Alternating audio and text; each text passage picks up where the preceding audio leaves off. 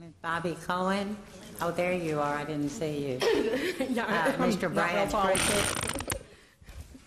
My name is Bobbie Cohen. I'm a resident of District K and Texas State Policy Advocacy Co-Chair for National Council of Jewish Women, speaking on their behalf today.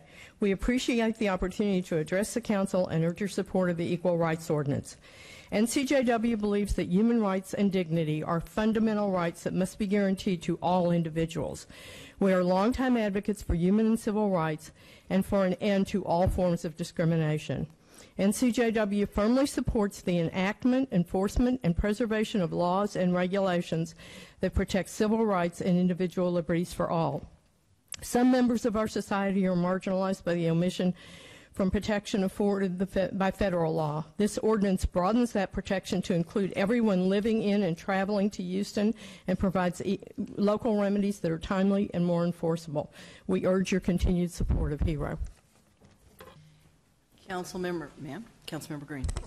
Ms. Cohen, this is District K resident. Thank you so much for coming out and Sure. Thanks for your opinion. Thank you. Councilmember Cohen. Thank you. First of all, we're not related, right? Right. Maybe way back. Well, yeah, 4,000 years back, perhaps. Yeah. So thank you very much for being here. As someone of the Jewish faith, as you are, obviously representing the National Council of Jewish Women, right, and myself, if the voters were to overturn the Equal Rights Ordinance and you were to go into a restaurant to eat and you were wearing, let's say, a Star of David, and the restaurant owner said, "I'm sorry, we don't serve Jews," what could you do? Well, my understanding is that at this point in time I would have to file a federal suit, and that's very time-consuming. That's exactly right. If we overturn the Equal Rights Ordinance, as a Jewish person that was refused admittance into a restaurant, you'd have to find your own attorney. Correct. Have to go through the federal courts. The same thing would happen if someone around this table were Catholic and came in with a cross and were refused service. Right. This Equal Rights Ordinance is not directed specifically to people of the GLBT community. This is an ordinance that affects people based on sex, race, color, ethnicity, national origin, age, familial status, marital status, military status, religion, disability, sexual orientation, genetic information, gender identity, and pregnancy. So if you were pregnant, well, perhaps that's not.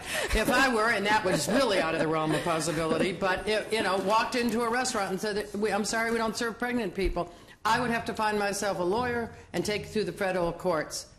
Which is absolutely insane. And people need to realize that what we're talking about is if you overturn the Equal Rights Ordinance and vote against it, you are voting against those 15 different categories. And so this is not about the GLBT community. This is about 15 different groups of people. Thank you very much for representing the National Council of Jewish Women. Appreciate it. Appreciate that. Thank you. Thank you. Mr. Pritchett, to be followed by